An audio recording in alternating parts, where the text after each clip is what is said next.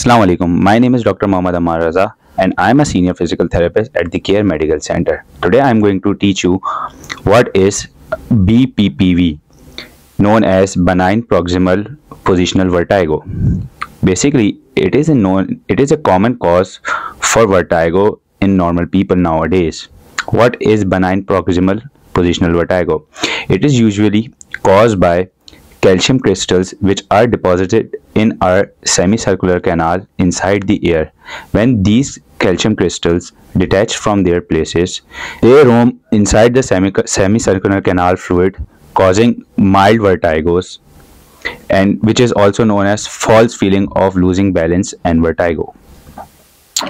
Symptoms are losing balance, dizziness, feeling of vertigo, and specifically when you are positioning your head and looking forward and downward, it is the main cause, it is the main sign when you are having vertigo.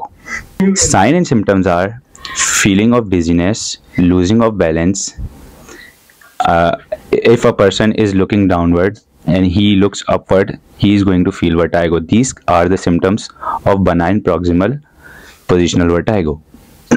There are many treatments for benign paroxysmal positional vertigo, which includes Apley's maneuver and physical therapy.